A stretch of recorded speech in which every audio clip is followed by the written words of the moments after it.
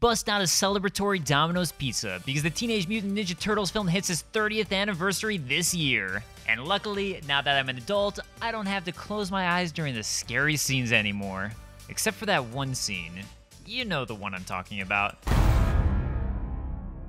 As major fans of Turtle Power, we here at GameSpot have compiled 30 Easter eggs and references from the original film for your viewing pleasure.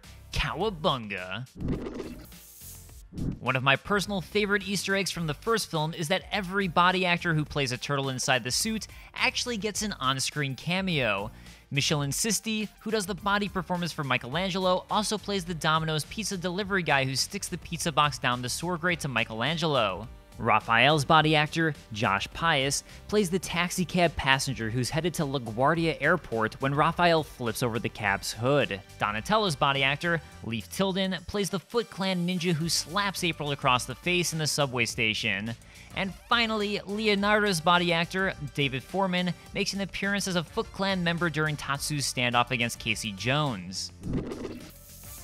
For the most part, the actors in the bodysuits weren't the same as the voice actors for the various Turtles.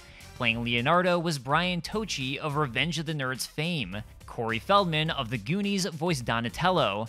Robbie Rist of the Brady Bunch took on Michelangelo, leaving Raphael, who was the only turtle to be voiced by his body actor, Josh Pius.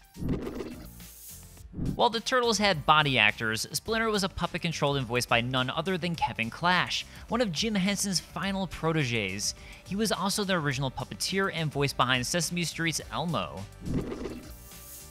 Probably one of the most famous memes from the original TMNT film is this bit here when you can see Leif Tilden's mouth laughing inside of Donatello's mouth when Raphael wakes up from his coma. I don't think anything in TMNT history has been more disturbing. Never mind! While Toshishiro Obata is intimidating on screen as Tatsu, the Foot Clan's second in command, he may be even more badass in real life. In 1990, he founded the Japanese sword style Shinkendo, which combines multiple Japanese martial arts into one form. As annoying as product placement can be in films, it can also serve as an interesting time capsule. With TMNT, we get to see what's now vintage Burger King packaging from 1990 in one of the film's opening shots. Burger King did a cross-promotion with the film where it sold cassettes of the animated series for $3.49 each. Cool. As much as it pains me to say this, being a Diet Coke-aholic, Teenage Mutant Ninja Turtles instead favored Pepsi products throughout the movie. In the Foot Clan's lair, we see the delinquent kids drinking beer. St. Michael's malt beverage, which just happens to be a type of non-alcoholic beer. They may be delinquents and thieves, but at least they respect drinking age laws. One of the things the Turtles are most known for is their love of pizza, so it's only natural there would be product placement for one brand. And this winning brand was none other than Domino's. Hey, this is a 10. The tab's 13. You're 2 minutes late, dude. Also in the opening sequence, an action figure of Domino's Pizza's old mascot, the Noid, can be found laying in sewer water. Having grown up with the admittedly terrible NES game Yo Noid, I have a weird soft spot in my heart for the strange mascot. In the Foot Clan warehouse of stolen goods, you can see a box of Archie comics off to the side. Archie Comics published Teenage Mutant Ninja Turtles Adventures from 1988 to 1996. Deeper in the Foot Clan's lair, you can spot a box of Bazooka chewing gum. Similar to Archie Comics, Bazooka actually has a TMNT connection. Bazooka is manufactured by the Topps Company, who also produced TMNT chewing gum and trading cards. In the Teenage Mutant Ninja Turtles cartoons, April O'Neil wears an iconic yellow jumpsuit. However, in the film, this idea was abandoned, and instead April is wearing a yellow raincoat when we first see her leaving the station and getting mugged, referencing the cartoon outfit. When Raphael heads out to get some alone time, the movie he's gone to see is 1986's Critters. Ugh. Where did they come up with this stuff? Like Teenage Mutant Ninja Turtles, Critters was also distributed by New Line Cinema. When Casey Jones first meets Raphael, he calls him Bogey, referencing the legendary Hollywood actor Humphrey Bogart, who wore a similar trench coat and hat in the 1942 romantic drama Casablanca. While this reference is right in your face, it may be hard to get the full context of the joke unless you were a baseball fan of the early 90s. When Casey Jones swings a baseball bat at Raphael, Raphael catches it and exclaims, A Jose Canseco bat? Tell me, you didn't pay money for this. Canseco was an outfielder and designated hitter for the Oakland A's. However, in 1989, a year before this film, he missed nearly 100 regular season games that season due to injury and faced multiple legal troubles. In April's apartment, Michelangelo does a few character impressions to make her laugh. The first of these is of Rocky from the film of the same name. Adrian! The second is Matt Nolan from Taxi. You dirty rat! You killed my brother! You dirty rat! Woo!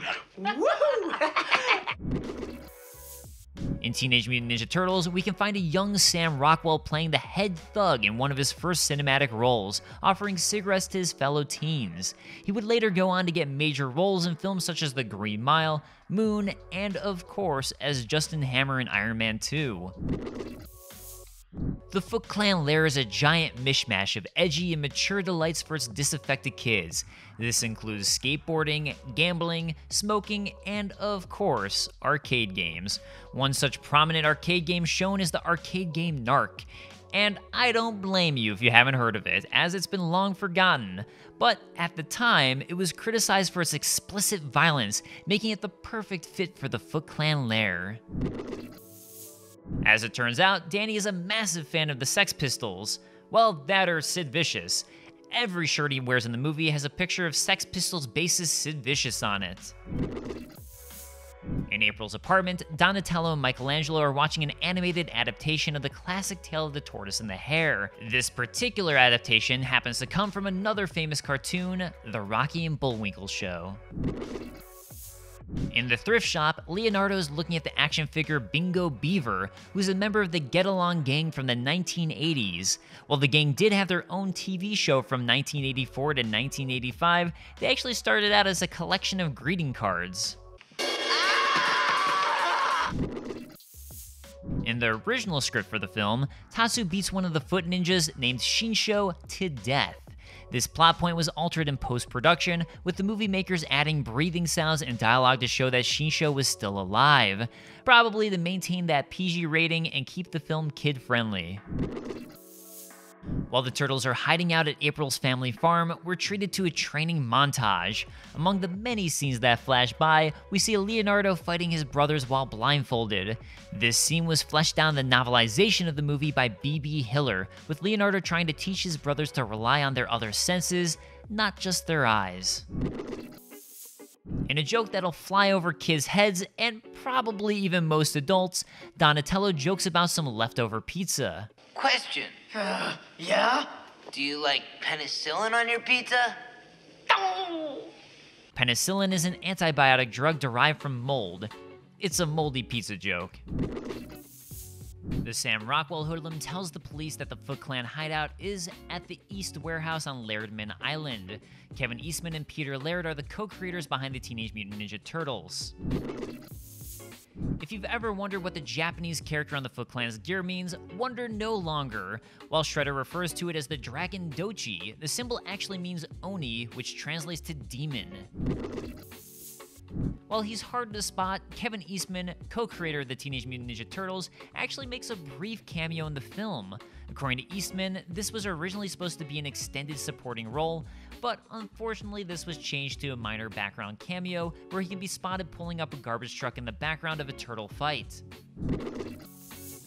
Partners in Crime wrote the end credits song to the film Turtle Power. Apparently, they weren't too familiar with the source material and slighted my boy Leonardo. Since Leonardo, Michelangelo, and Donatello make up the team with one other fellow, Raphael. He's the leader of the group, transformed from the norm by the nuclear goon. Blasphemy. That's blasphemy! All they had to do was listen to the original cartoon song once, and they would have known that Leonardo was the leader of the group. Raphael, on the other hand, cool, but rude. I think he's actually turning red. Maybe not. Making over $200 million at the box office, TMNT was a smash hit, and at the time, the highest grossing independent film ever made. Now that's radical. Teenage Mutant Ninja Turtles was a huge part of my childhood, and I'm sure it was for most of you watching this. Who was your favorite turtle, and what was your favorite turtle product? Mine would have to be Teenage Mutant Ninja Turtles, the arcade game for the NES.